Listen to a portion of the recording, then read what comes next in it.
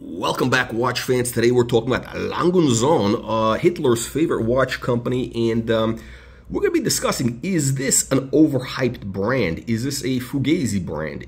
What does wearing a Lange Sohne watch say about you? Now, before we get into it, on the wrist, we got the PATEK Philippe 3940G, the top G perpetual calendar.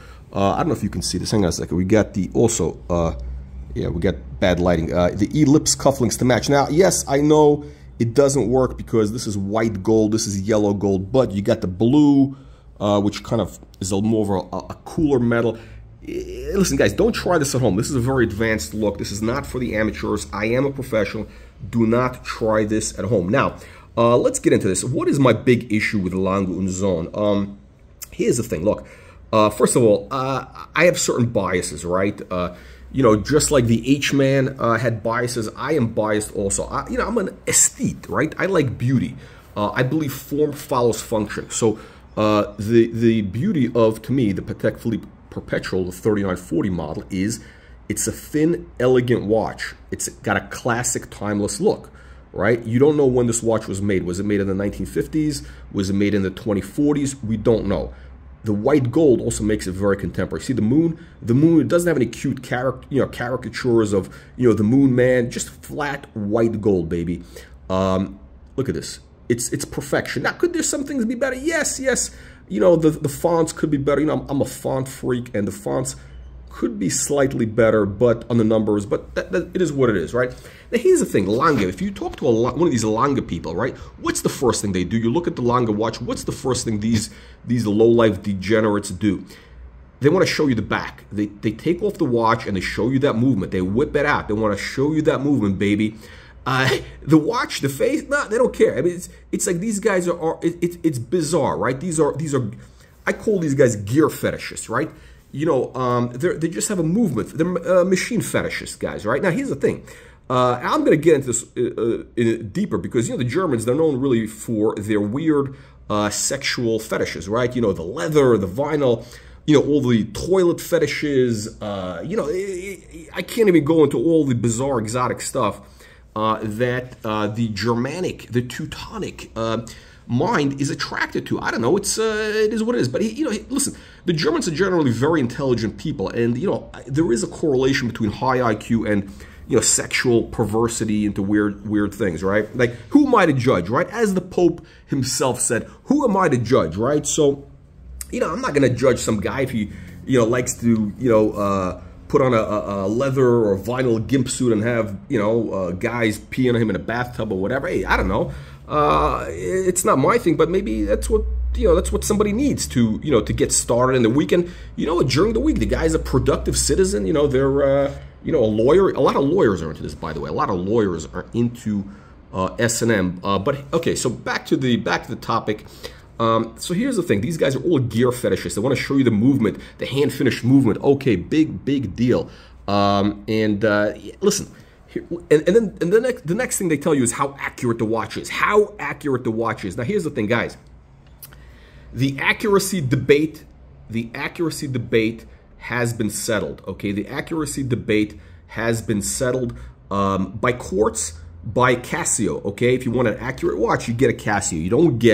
You don't spend a bunch of money on a Patek Philippe if you want accuracy. Okay, that's the last war. The generals, they're all trying to fight the last war.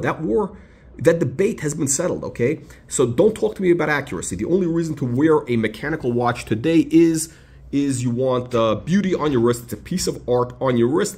Listen, let's be honest. It is a bit of a flex. It's jewelry. It's a status. I don't want to get into that whole angle, but that's the reality. Okay, you want something beautiful to look at. Listen, I'm into art. Okay, I collect art. Right, this is kind of an extension. Other guys there's a lot of guys who there's some big collectors of art. I know they're into vintage cars. They're into watches also. Right, like this guy Philip Toledano. Check out some of his videos. He's a very interesting guy.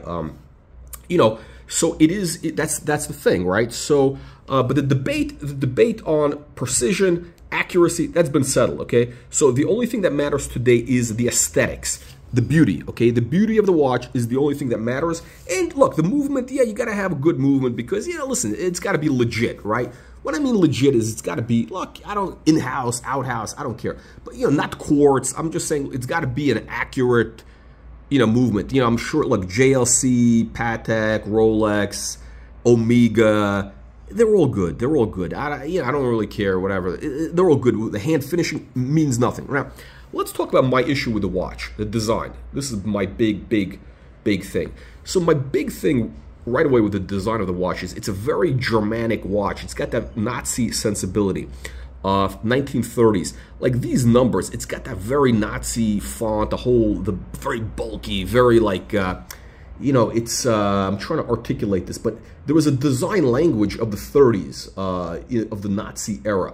And this watch epitomizes it, right? And listen, am I saying that these guys are Nazis? Well, we know that they were. We know they were, actually. They gifted the H-Man a pocket watch. Hang on, I'll get into that in just a second. I'm going to get into that in just a second. There's some great, if you just Google Lange Sohne Nazi, you're going to see some interesting articles. And is this Hitler's? Yeah, I think this is Hitler's pocket watch. No, this was gifted by him. Yeah, it's signed. Look, he's got an autograph. Now, I'm going to get into that in just a second.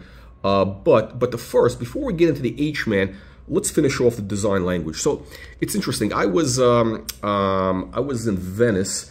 What is it? Last year? I was in Venice last year, and no, I was not meeting with the leprechaun with the monkey eyebrows. I was actually there, you know, on some business.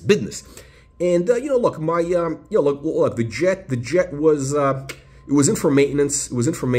And you know, I don't like to fly with the riffraff, the hoi polloi on a packed plane. I wanted to go to Munich, right? And you know, so I figured let me hop on a train, right? It's a 6-hour ride, but you know, I've never done. I like train rides, right? Now, interesting. So the German train, the Deutsche Deutschbahn, what do they call it? The D whatever Autobahn? No, not Autobahn. The whatever it is. Listen, the train's very interesting. It was like a big, heavy train. Everything was metal, covered with metal. This thing must have been from the 1950s, from this era, basically, right? Early 60s, maybe. Very heavy. All the doors, the compartment with heavy glass. It was ridiculous, right? It's nothing like, you know, a Thalys, the French trains, or the Frecciarossa. Nothing like that, right? I mean, very heavy, bulky. That's what this watch is. It's just a heavy piece of shit. It's thick as a hockey puck. It has no elegance, okay? It has no elegance at all. Look at this. Look at this monstrosity. Look at this monstrosity. They're trying to flex. Look at this. This is a beautiful watch, right? Now, this watch does everything that thing does, right? But it's thin. It's thin. It's elegant. It's beautiful. The Germans are not known for the sense of fashion. Anybody know? Can anybody name any German, like, fashion, like, I don't know, companies? I mean, the only one I can think of is Hugo Boss, which basically, Hugo Boss's best work, his greatest work was in the 1930s when he was designing uniforms for the Nazis. But and you know, listen, these guys had great uniforms, right? They had they probably had the best uniforms for sure of the war, right? The British, the red coat's obviously more elegant back in the day, but you know, that's not exactly practical to be at a field of battle with a wool red coat with the gold braids and all that stuff. So yeah, the look of the watch is, I mean, you got this very Nazi Teutonic look with these numbers, the fonts and everything. And I think that's what the watch is. Again, I'm not saying, but it could be that these guys have this kind of, you know, affinity for and nostalgia for the, you know, the Nazi past of Lange, right? And that's why they kind of came up with this design, because it's interesting. The watches of the past did not really look like this. They weren't as Germanic looking. So anyway, look, bottom line is the debate has been settled on accuracy. We're not going to debate accuracy, okay? We're not debating it. I don't care if it's more accurate. I don't care about, you know, the movement finishing, because you know what? Listen, if I'm driving a Ferrari, you know, I don't go around saying, "Hey, baby, check out my engine." You know, no. The look of the car is what sells the car, right? And yeah, you know, they do have. Remember, they started doing that glass thing to cover the engine, so you can see the engine. It's nicely finished. You see that red. Again, I don't know. I'm not a Ferrari expert, but you know, they were doing that. I don't know if they're still doing that, but you know, it's cool to look at. But is it the end all? No, I don't give a shit, right? Like, you know, the engine of the watch has no effect on your experience. Okay, when you're driving a car, right? Yes, the engine matters, the sound of the engine, the performance. You know, like I have a Bentley, right? An old Bentley. I'm not trying to flex, but you know, the sound is beautiful, right? It's a V12, a W12, excuse me, W12. You know, it's actually made by Volkswagen, Audi, Phaeton, based on the Phaeton model, right? And it sounds amazing, very reliable, and it performs great, right? Is it, you know, can it go to 200 miles an hour? Yes, and it's a great value, that car, right? You know, you buy that car used, it's a good value. I'm not here to plug the car, but here's the thing.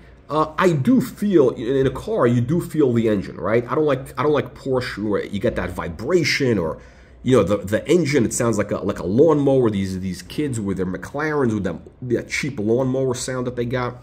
That's not for me, right? I'm an adult, right? I need something smooth sounding, like whispery, but it sounds powerful. There's a feeling you get from like that era of Bentley, or today Bentley. I don't know. I haven't driven any of the new ones, but so there's a difference. But when you wear a watch like this, you don't feel the movement, you don't feel the engine. No, the accuracy, they're all accurate. They're all accurate, okay? The only thing that matters is the looks, okay? You want something that's elegant, thin. You can't fit this under a cuff. I mean, you can't fit this under a bespoke shirt, custom cuff like this. And you can't do that with this piece of crap, this hockey puck. So yeah, so that debate has been settled. Now, what does a watch like this say about you? What does it say about the wear? It says basically either you got some weird sexual fetishes, right? Like you're probably into, at the very least, you know, some sort of, I don't know, S&M, you know, wearing the leather costumes and all that, and maybe you like getting pissed on, or you like, you know, things a little further along down that value chain, so to speak, right? You know, the Germans have a lot of kink of, you know, they have the Scheiße film, right? The Scheiße film, right? Look that up. They're into that. They're into weird shit, no pun intended. Weird shit, no pun intended, right? So basically says you're some sort of degenerate, right? And I'm sure you look like a normal citizen, you know, you probably, you know, button, tie, whatever, suit, button, whatever. But you're definitely some sort of weirdo, or you have an affinity for Hitler, right? You have a Nazi fetish.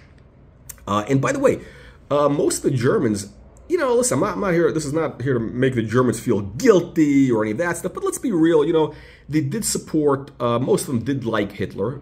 At least, you know, probably 50–60% of them were fans of Hitler. For sure, fans, except when the guy started losing the war, then they said, oh, we were following orders, you know, this. Listen, I'm not blaming the Nazis, I'm not blaming the Germans, because look, here in America, in the Western world, we got the same thing, right? You got the left, which is no different than the Nazis, right? The left, the Antifa, which are, you know, basically Nazis. They claim to be anti-Nazi, but that's the irony. They are actually Nazis, right? Totalitarians. You got Justin Trudeau in Canada. You got, you know, you got the British government. These leftist movements are actually worse than Hitler. Actually, they are worse, right? Because they claim to be, you know, all for, you know, whatever, and, you know, they're actually worse than the Nazis themselves, right? At least Hitler was honest. Hitler, for all his faults, was a guy who was honest. He said exactly what he was going to do. And these guys, they kind of talk out of one side of their mouth, and, you know, but yeah, so look, the whole Black Lives Matter, Antifa, defund the police, these are all basically, you know, variations of the Nazi thing. Now let's get into the H-man himself. Now, this is from online, Langepedia, talk about the history. So here's a pocket watch made for the H-man, that's right. They made this voluntarily. And again, you know, you got all the Germans saying, oh, we were following orders, we were following orders. we were just doing what we were told. No, these guys volunteered to make a special gift for Hitler in the early 30s, you know, before anybody was forced to do anything. They were sucking up to the H-man himself in the early 30s. Yeah, that's the reality. So these guys were Nazis. They were using slave labor. They were using forced labor to make their watches during the war. They were making watches for the SS. See that? There you go. What's that? What is that over there? So yeah, so when you wear a Lange on your wrist, you see the evolution? Can you see the evolution, basically? I mean, it's a very clear evolution, right? It's a very clear evolution from the SS watch to that. Now, This is some, but if you look at their earlier watches, they didn't have that really. This looks more of a, well, the font is got a little Nazi vibe, but if you look at some of these other watches, right, like these are pretty classical watches, right? You know, these are more or less classical. So when they restarted Lange, why weren't they going for this look? Now they actually were early on, but then they pivoted to the Nazi vibe, right? The Nazi vibe. And again, listen, you can see it's a very, very clear evolution. Now let me go to another site here. Again, the Nazi past of Lange Sohne is there you go. There's the man himself. And listen, you got to give him credit. They were you know, they knew how to dress at least. You know, at least they weren't walking around in cargo shorts and flip flops. You know, like a lot of these Antifa guys are, right? They dressed up. Okay, so we got some of their prisoners over there. You know, are they smiling? I don't know. Maybe they're forced to smile. Now again, we don't. I don't think they ran a concentration camp, but apparently some people did die in their care. But listen, a lot of the German industrial companies were using slave labor. You know, Audi, Volkswagen, Porsche, Krupp.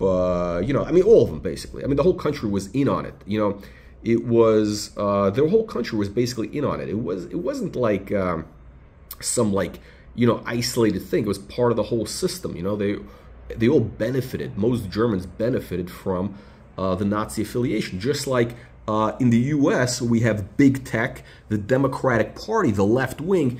It's the same thing. You got the axis. You got that axis of evil of the left wing, and they are basically Nazis. Like you know, that Jack Dorsey, the Twitter people, their whole vibe. You know, they're just leftist Nazis. Probably were, I would say, again, worse. Yes, I would actually say they are worse than the H-man himself, than Hitler himself. That's right.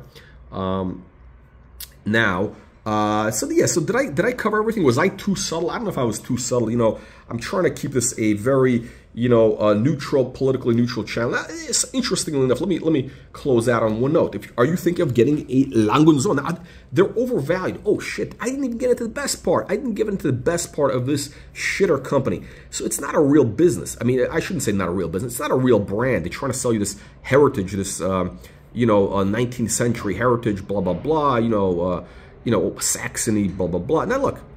The reality is, this is a shitter brand. It's a revived. Somebody, you know, came up. You know, they got the name. It was because after the war, the Russians, the Soviets came in. The Soviets came in.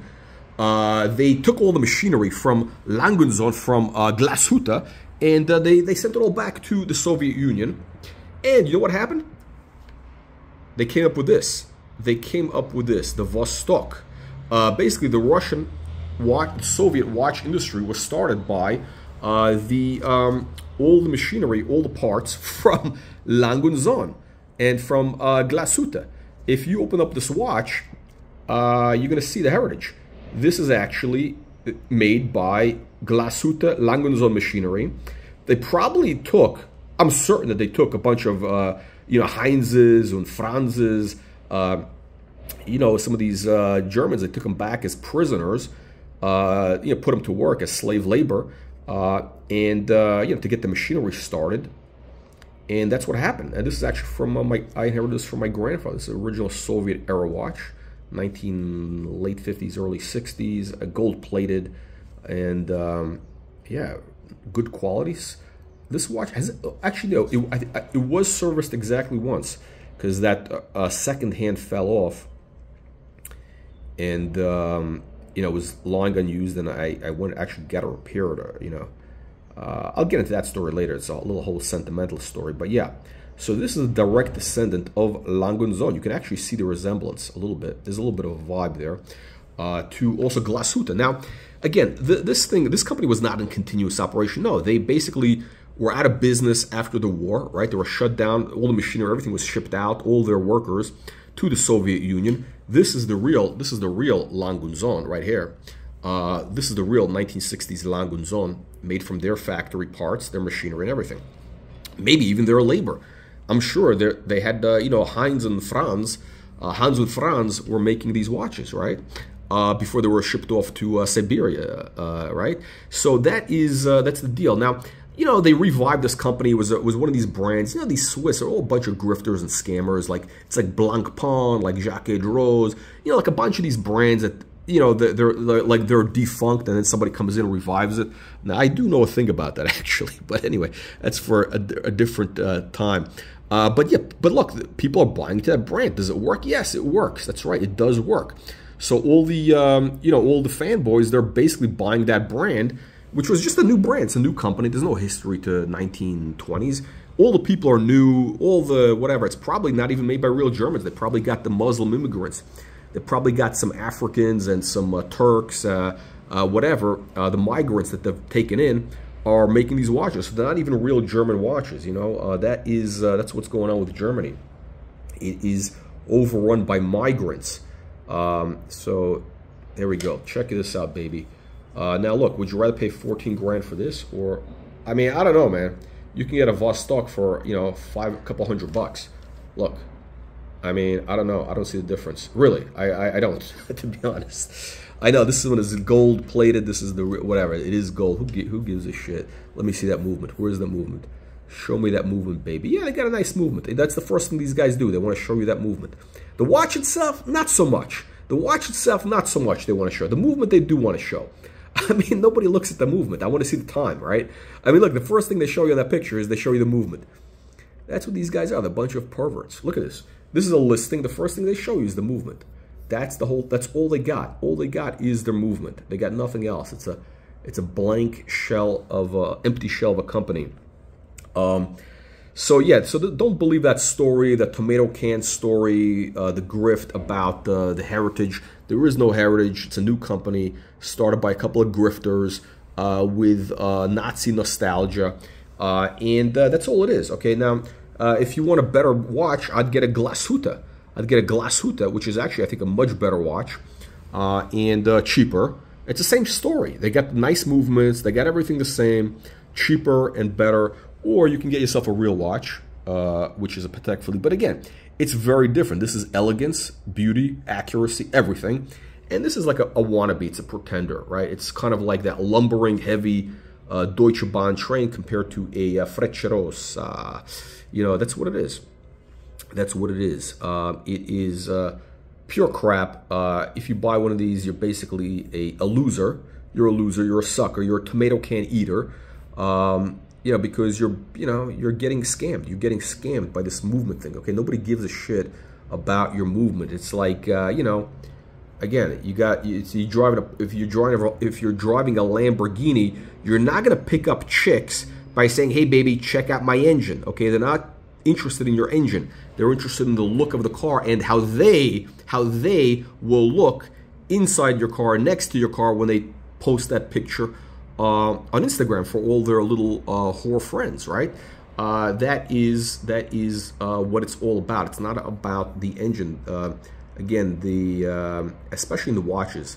You know, in cars, yes, the engine makes a difference. In watches, it makes zero difference today. They're all accurate. The debate has been settled by Casio.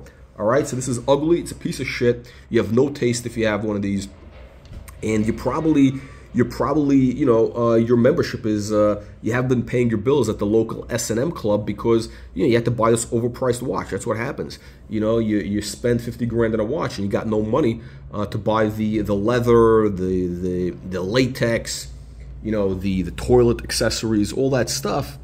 You know, for the leather club, you don't have money left over because you wasted all your money on one of these overpriced shitters. So listen, I hope I wasn't too subtle. Anyway, let me know what you punters think. Leave your nasty and vicious comments below. I'll see you all in the next one.